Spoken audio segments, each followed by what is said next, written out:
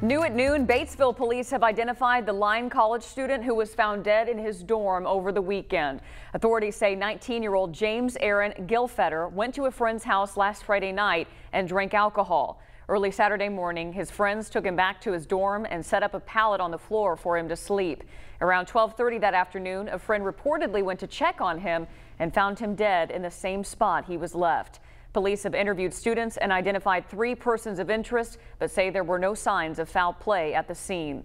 Investigators are now waiting on the toxicology report to find out more information.